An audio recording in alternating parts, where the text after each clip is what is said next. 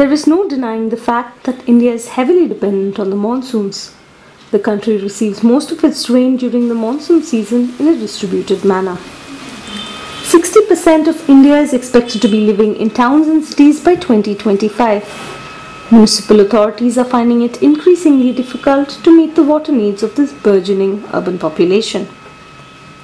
Urban India has not only taken water for granted, but has exhibited little interest in rainwater harvesting despite its potential to help sustain groundwater sources.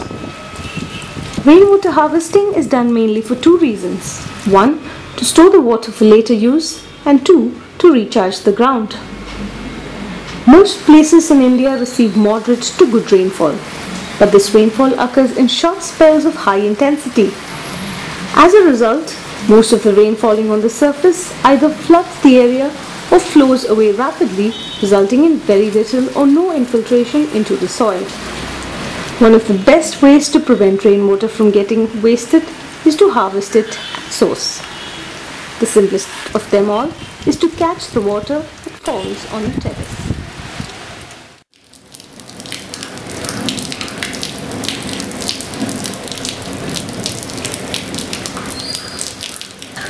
Harvesting the rainwater falling on the terrace is an extremely easy and efficient process.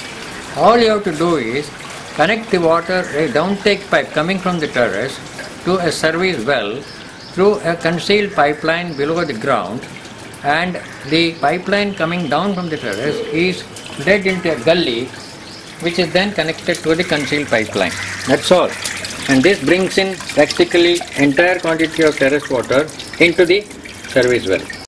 In the absence of an open well, a percolation or recharge well could be dug within the premises to inject the rooftop water into it for groundwater recharge.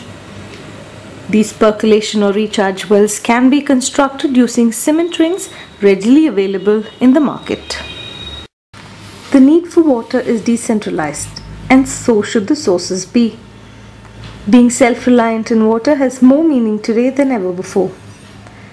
Most cities in India may be water-starved, but most certainly are not rain-starved. An effort at harvesting rainwater at the household level, however small it may be, can go a long way in reducing external dependence.